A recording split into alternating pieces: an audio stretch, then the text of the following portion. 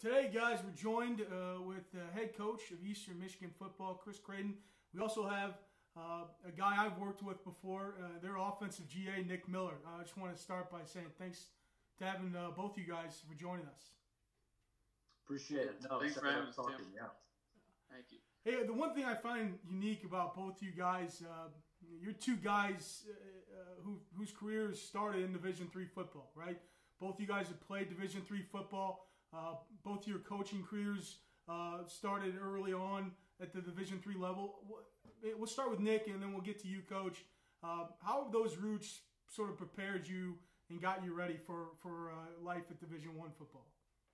Yeah, so I think a couple things kind of go into that. But first off, at the Division III level, you got to wear a ton of different hats. Whereas here at Eastern Michigan, we have a video coordinator. We have a director of player personnel, but those things at Division III are all dealt with the position coaches, the coordinators, the head coach, and the young guys on staff.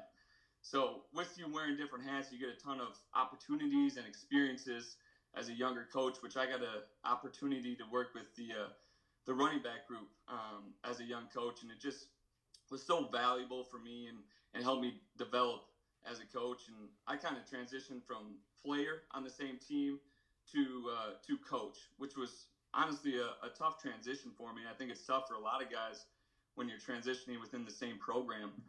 But there's certain sacrifices that I made to try to turn the light on me as not a player anymore, but a coach. So like things like waking up early on a weekend and you're driving to a summer camp while your buddies are out golfing or on the beach, and just by making some of those sacrifices, guys have a better trust for you and a better understanding for you as more of a coach. And for me at the Division III level at Whitewater and the other place I worked, it helped me become a GA that was ready to GA at the Division I level at Eastern Michigan. So working longer hours and doing some of the work that Connor talked about a couple episodes prior.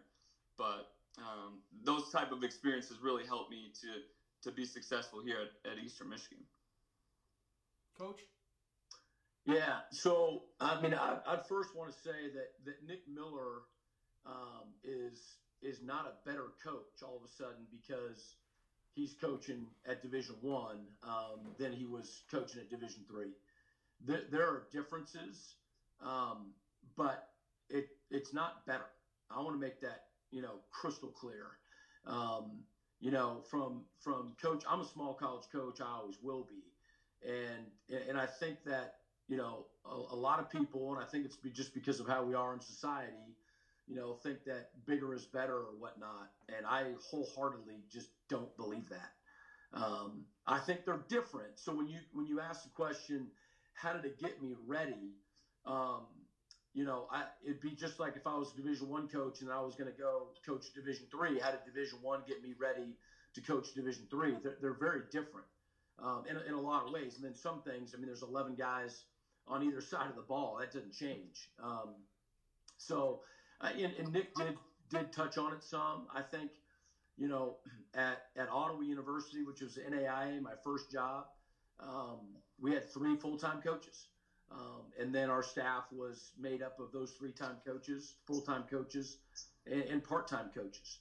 So at a staff meeting, there would be 3 of us, and we were running everything. And so, and then at 3 o'clock when people got off work, we'd grow from 3 to 7, and then we'd have a full staff. So, and I love that. I mean, I absolutely loved it. How did it get me ready? Well, like Nick said, I mean, we were in charge of everything. I had my own recruiting territory. At times I was the strength and conditioning coordinator.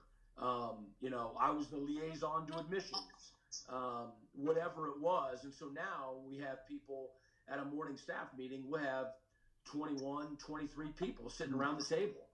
And I think it got me ready, if you ask it that way,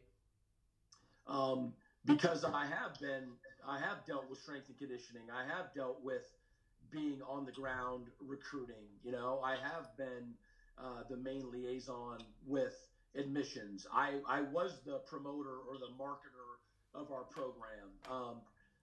We didn't have a development staff at those schools for our football program. So, but I want to stress that they're just different and not better or worse, more so than getting ready for. Going from whatever 7 people, sitting around the table to 23. I don't know how. Nothing gets you ready for that, other than jumping into it. Sure. So, good question. Awesome answers from both of you there, Coach. I'll pivot to you. You took over a program at Eastern. When you got there, they hadn't been to a bowl game in 25 years. What did you do in those early years to change the culture at Eastern Michigan? Yeah, get that asked often, and in some ways it's still a whirlwind. We're definitely still in it, and so when people say change the culture, it's changing. Right? We're always evolving and changing and getting better. There is no past tense. I think that's critically important. But I think I took a little bit of a different approach, and I think that you could argue it was the wrong approach. I wouldn't change it if I did it all over again. But listen, there was really good people both on the staff and on the team here when I first took over. But I will tell you, and this is their words as much as it is mine. It was a hurting, if not a broken, time. I mean, it just any program that's gone through a player dying during the season, that's tough to deal with, and obviously there wasn't a ton of success winning games on Saturdays, and that the staff got let go. I mean, there's just so any program is going to be hurting puppies in that situation, and so. What I did, I knew that I was supposed to come to Eastern Michigan. It was crystal clear to my wife and I.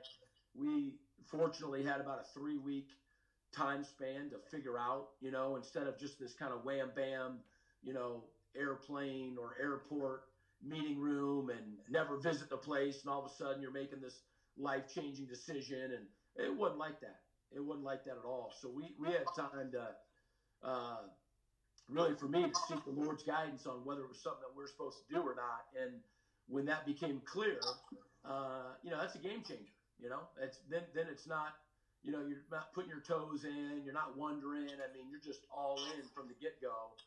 And so in the first meeting with our team, right before the press conference, I wouldn't even meet with the team. And I just said, I'm not doing a press conference before I meet the team. And so they acquiesced, and I told the team that I loved them, and I'd never met them before. And I told them that we were supposed to be here and that we wanted to be here. And this was the decision, I think, that might be a little bit different, is we said, look, we're going to meet you where you're at. And we're going to meet you where you're at. We're going to figure out where that is, and then we're going to start closing the gap. And we're going to go through that process together. Again, I think that can be criticized fairly. Been pretty simple to come in and say, hey, look, this has not worked. So adios, we're starting over and go that way. And maybe that would have been quicker. I don't know. But we did. We had very few people leave.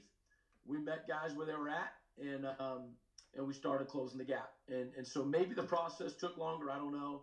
But I wouldn't do it any differently. We were not a very, very good football team on Saturdays that first fall or even that second fall. But we weren't a broken program. And, as coaches know, you can look at the scores and people can throw stones and all of that. And really the only measuring stick other than a website or a conversation is the outcome during the fall. But we were absolutely building relationships with our guys, building team throughout those 2 years. And we were building a foundation. And I believe that the relationships and choosing to love the guys, was the way that we started all of that. So that's what endured, 2 seasons of, futility on Saturday afternoons. And the other way that I would answer that, so that's what we did with the team. And then from the get-go, the solution to me was hiring great people and recruiting great people. And pause. Like, great people. Like, great people means coaches, they've got to be experts at what they're doing, but they've got to be great people. And what does that mean? I mean, that means that they've got to love the guys that they're coaching, and they've got to jump in and be all in into what we're doing. And I've got to know that when they're sitting in a living room of a kid's home, that, like, I would just be proud of who that coach is, what he stands for, his integrity, his character. And when you bump into a coach at a grocery store, you're like, dadgum, man, that guy's coaching at Eastern. That was a great guy, whatever that means. But I wanted great people. And then we were going to recruit great people. Pause. Who were talented and passionate, but still great people. And I think that we all talk about that. And maybe we've made compromises. I sure hope that we haven't. But, when guys really run fast and jump really high and make plays, I mean, it's really tempting. And a good kid can become great pretty easily in your mind. But we've really tried hard to just stick with, it's got to be a guy that I like and trust. Maybe because I'm old, fat, and gray now, but I want to enjoy what I'm doing. I don't want to have to wonder and worry about, if the chief of police is going to call me at midnight on Saturday night. And we're far from perfect, and that starts with me. But I'll tell you, I love and trust our guys. And so that just changes the dynamic. And so, and it's allowed us to endure, some really tough times, whether it was getting our brains getting beat in the first 2 seasons or, being in the fight the last 4 years and winning some and losing some. That's awesome. I'll pivot back to you, Nick. You're in your first year in the program. Mm-hmm. How have you created value? I think it's always difficult. I think back to when I was a young coach.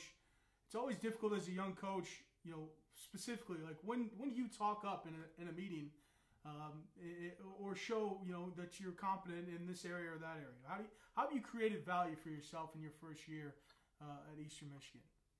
Yeah, as far as the input, I think Coach Creighton does an awesome job creating a culture and an environment where guys aren't afraid to speak up or talk about their ideas. He encourages. He wants to hear ideas.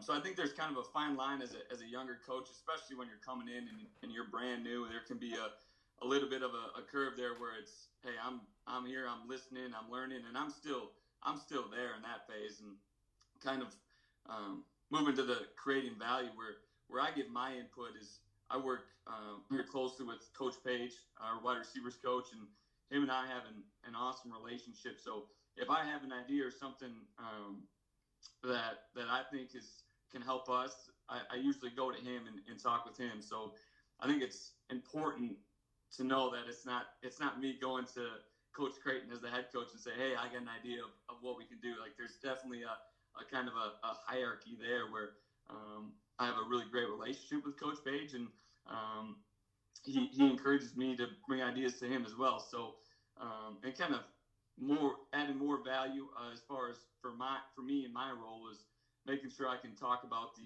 the defense for the opponent we're going to see, and making sure I'm working with the scout guys closely and making sure we're getting the right looks, the right techniques, and that's always the guys who've worked with scout team can be a challenge at times, but we just really try to keep pushing our guys and making sure they're doing the right things. And then kind of my one word, which Coach Creighton asked us all to do is develop. And for me, where my value comes in is we have 9 guys coming into the program at wide receiver coming up in this summer. And it's my role as a GA to make sure that those guys are ready to go. So throughout practices and throughout our meeting times is making sure that those young guys are getting up to speed. And especially during practice, Coach Page sometimes will give me half the group of the young guys, and we're going to slow things down for them and really focus on the fundamentals. And then the last part of that of adding value is in recruiting. And I was fortunate enough that I got to go on the road recruiting a little bit this winter with us trying to hire new full-time coaches. And that's something that I took a great deal of pride in and didn't take lightly. It's a big step. Coach just mentioned about hiring great people, and he expects when guys are in the living room that they're doing the right things. And now I wasn't in their living room by any means, but just going to schools and talk with coaches. That's something where I took like I said, a great deal of pride in something that was an awesome experience for me and really helped me develop as a coach. And hopefully I created value to the program with getting kids from schools in front of our other position coaches so they can see them. So that's really kind of where the value comes in for me. And just kind of transition a little bit and talking about Coach Creighton and his leadership is he knows his strengths, and we talk about leadership as influence in our program. And I think one of our greatest strengths as a team is we know exactly who we are. And Coach Creighton knows exactly who he is. He's a tough guy, a competitor, and that's what our team emulates on Saturdays. And I think that's as the head coach, the team kind of takes the personality of the head coach, and our team definitely does that. We know exactly who we are, and Coach Creighton's a man of extremely high character, and he challenges us as coaches and challenges our guys, which is awesome. And he challenges us to hold the standard and uphold the standard and make sure we're doing things the right way. So I'm very appreciative of Coach Creighton, and I got to work closely with him through with the new transition in our offense, and it's been awesome. Awesome. And Nick, you sort of touched on how I wanted to wrap this thing up, and this will be a question for both of you, and it's a two-part question. What do you guys do in your program throughout the year to develop leaders, and how do you differentiate teaching a freshman and a senior about leadership? Excuse me. And I don't know, Nick, you start. Well, I'll kind of turn this one over to the coach because our leadership program, I think, is something that's been awesome being a new guy, and he's had a ton of experience with it. So I'll let Coach talk about this one. Awesome. All right. So, hey, Tim, if I can just go back in terms of the creating value, I mean, it's, I'm talking to coaches, and so I shouldn't have to convince anybody of this, but sometimes it's just a really good reminder, okay? Whitewater, you guys are pretty good. Yep. Okay. Yep. And so how important is your relationship with admissions? It's important. I mean, we're in constant conversation, I think, throughout the recruiting process to make sure, on the front end of the process, getting guys to get their stuff in on time, and then on the back end, keeping them updated on where they're at. I'd say it's really important, right? Right. Every single one of your all-conference guys right now were admitted to school there, right? Yeah. Yeah. Okay. And then how important is financial aid? It's very important. Obviously, Division III non-scholarship, we got to compete against scholarship programs for the best players, and it's extremely important. Extremely important. And then you guys just take the 9 months off out of season, right? and don't train. I mean, so your off-season program, your strength coaches and all that, how important is that? Like on a scale of 1 to 10? Coach Munger right now is maybe one of the best in the country, I think, with how he's prepared our guys for this situation we're in, and what he's done since we've got in this situation, making different workouts. It's been amazing.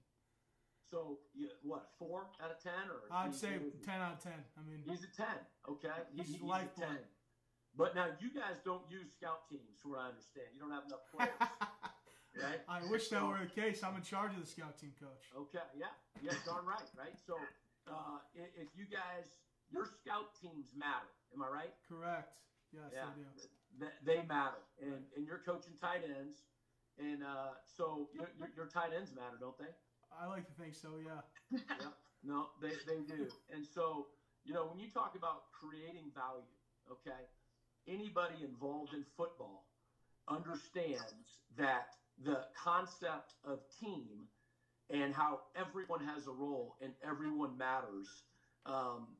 Any of us who don't get that should not be involved in what we're doing. Right. And so I don't care if there's a G or an A or an H or a C or an A or a C or an S and C, or admissions or whatever it is in front of the title. Every single person has to do a great job. If in football, the most competitive reality in the world, in my opinion, is going to be successful.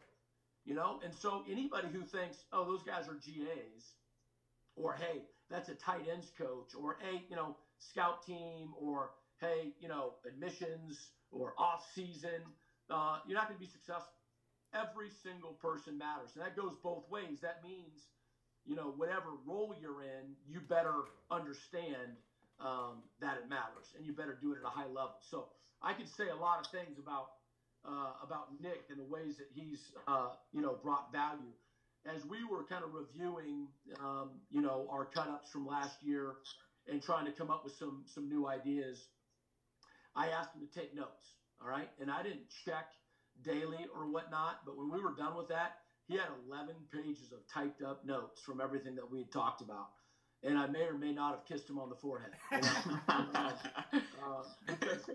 I would have forgotten, more than half of that stuff. And so, he does an awesome job. The deal with leadership, I really believe that the first question is, do you believe or how much do you believe that it matters? And so, and don't answer that, flippantly. I mean, so what is it? How many times have coaches made a list? So is it top 3? Is it top 5? Is it top 10? Hey, let's take on that 10 out of 10 strength coach. What's more important, the off season or senior leadership? What's more important, your run defense, or scoring points on offense? What's more important, admissions, getting the right people in, recruiting in general, or talent? What's your list? You better figure that out. You better figure out what you really believe matters. And back in 1997, when I was hired to be the head coach at Ottawa University, and I was writing on a airplane napkin on the fold down deal, my 6, characteristics or qualities that I thought a championship program had to have, senior leadership was one of them. I believe that. And so whatever we do in leadership development is going to be good because I believe that.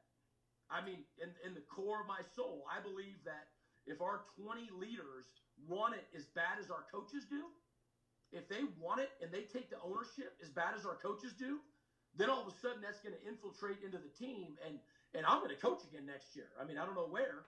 If they let me go, hopefully I'm going to coach somewhere. But those seniors, they're not playing again. Right. They're definitely not playing college football again, and so they should even want it more than we do as coaches. The seniors, and so. I just believe in that. And so that's the first thing, if it's number 27 on your list of things, don't do anything about it. But if you believe that those 20 guys, those 11 guys, those 27 guys are fundamentally going to dictate what kind of season you're going to have, okay, well then shame on you if you don't do anything about it. As coaches, that's what we do. We figure out, whatever it is that we need to do to make our program better, and we make it better. So, I believe that throwing a hitch on 3rd and 4, is going to win or lose a game for us next year. And so we're going to talk about the split. We're going to talk about the stance. We're going to talk about where his eyes and where his hands are, what his pre-snap fundamentals are, how many steps we want him to take, the yardage, sinking his hips, his inside elbow coming back to the ball, what he's going to do on that last step, the self fade, come back to the ball with his hands. We're going to film it. and we're going to critique it, and we're going to do it over and over and over and over and over and over again, because there's going to be a 3rd and 4 next year that's going to win or lose a ball game. And that, for us, every win is whether we're bowl eligible or not. Right. Every single win. So I'm not saying this because I'm making it up. I really believe that we're going to throw a hit sometime next year that is going to dictate whether or not we go to a bowl game. And so we're going to coach the snot out of it. So even more than a hitch, I believe that senior leadership is going to dictate what kind of season that we're going to have. So we were on a 4-game losing streak after going to our first bowl game.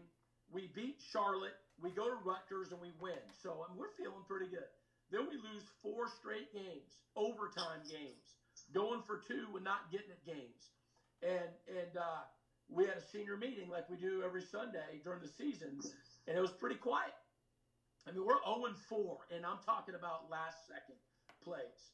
And I was like, fellas, be real with me, man. I mean, are we about to break? Where are we at? You know, and it was quiet. And then Shaq Van, sitting in the back, basically said this. He said, it's going to take a hell of a lot more than 4 losses to break this team. And again, I may or may not have gone to kiss him on the lips. But that to me is more important than, okay, how are we going to run power against our next opponent? So that's the fundamental piece. Now, I know that you said that we probably need to be done with this about 10 or 15 minutes ago. No, but you're good. Keep going, Coach. So great stuff. If you believe in it, then coach it. Right. Coach it. And I'm slow. You know, I mean, it took me 4 years to figure out that you, in my opinion, you can't create the senior leadership culture just by taking them over in January of their junior year, which is the beginning of their senior year, not senior season, but senior year in football. So when I got to Wabash, you know, that's when we spent about 3 months thinking through, oh my gosh, we've been doing this with seniors for 4 years. It's been awesome, but man, what are we doing? Why are we not starting this as freshmen?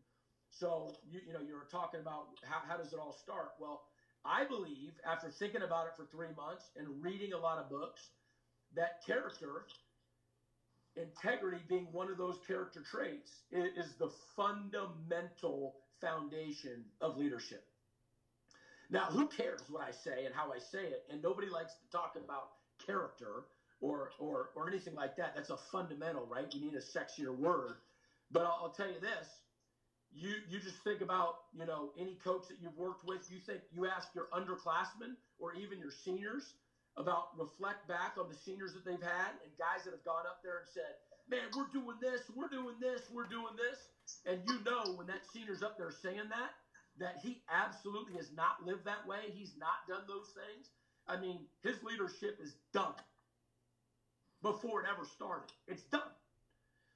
And so if you really do believe that, then you are going to realize that, okay, you know, what are some characteristics of leadership that we can all work on, you know, starting our freshman year. They're going to matter when I'm in those leadership opportunities. If you don't have integrity, you don't have a chance. I'm not going to go through them all. But now look, we're all imperfect, but integrity doesn't mean perfect. But integrity means that you can trust that if someone's done something wrong, they're going to make it right. And so, I mean, it just starts with that. You know, our second year of leadership is, we call it Big Brother leadership, where our second year guys, and it starts with our recruits, but they are linked up with a guy and they are investing in that person, getting to know them. That relationship starts before they get on campus. And then honestly, like, I can die and go to heaven when some guy in 5 years from Eastern Michigan says, man, I just want to let you know that my little brother stood up at my wedding. You know what I mean? And then I'm like, hopefully we've won a couple more games and maybe one bowl game before then. But if I die after that, I'm good. I'm good. And so we put a lot into that. And then the guys who have 2 years left, we call it leadership skills. But we go through a series of things where we're literally trying to prepare them for moments that are going to happen where we're going to be giving them the opportunity to lead the team. And each group has a project or a challenge that they do. And so our 2 years left guys put on a team event in the summer, and really it's, goals you can look at as pass or fail or just how far they've come, but it's hard. It's hard to get 100 people organized and for it to go well. And so, before they take over the team, how'd you guys do? What, you had 60 guys out of 100 there? Is that a D minus? Right? I mean, so quit throwing stones. I mean, it's hard, isn't it? Influencing people, getting to do something, is hard. But when you do it well, and you've got 100 guys there, and it was an unbelievable, event, how awesome was that? And so that matters. And then the seniors, look, we go through articles and we go through what is leadership, why is it important, where are we in relationship to the rest of the team, and where are we with each other, and then how do we lead, and go through multiple things throughout the year on that. But really, we sit around the table just like we do as a staff, and so we'll talk about an article, we'll talk about a leadership principle, but basically I'm going to say, I'm meeting with them virtually on Friday, all right? Friday at noon, I'm meeting with our seniors. And you know what I'm going to ask them? How's it going? Right. I don't know what day of the week that is. What's Friday? 27th. The 27th. It's going to be the last March 27th that they're ever going to have as a college football player. Coronavirus, virtual or not, it's the last one. Right. They don't get a redo. And so, how's it going? Is it going the way that you've always dreamed? And if not, then let's fix it. And if so, let's keep making it better. And so, I mean, that'll be the first 15 minutes of our meeting. Not me sitting there talking to them about some principle. Lead, influence the team. Realize it's your last shot. And so, I think that's where it becomes real, for our guys. My job is to make them realize it's the last March 27th that they're ever going to have, and to give them opportunities then to make their dreams come true. So, I mean, anybody ever wants to talk about that stuff, I'd love to talk about it. Nobody, by the way, ever asks me about how to run a hitch. That'll be the next talk, Coach. Well, yeah, once a decade, it's about what do you do leadership-wise. So, great questions, and appreciate the opportunity to spend some time with you. Yeah, absolutely. Guys, appreciate both of you guys coming on and taking this time and trying to get coaches better. Thank you guys both very much. Yeah, thank you, Tim. Yeah, thanks a bunch. Appreciate it. Appreciate it.